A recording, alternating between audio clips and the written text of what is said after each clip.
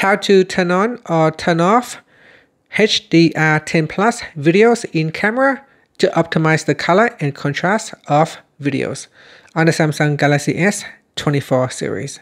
First, tap on the home button to return back to the home screen. From the home screen, open up the camera, then tap on the settings icon at the top corner. Next in here, we scroll down and tap on advanced video options in the video section. Then in here, we go down and tap on HDR10 plus videos. Tap on the toggle button to turn on or switch off this feature. When this is on, it can optimize the color and contrast of videos recorded in video and pro video modes. And that's it. After that, tap on the back key to return back to your camera. Tap on the home button to go back to the home screen. Now you can see here when I try to take the videos, it shows HDR10 plus at the top corner.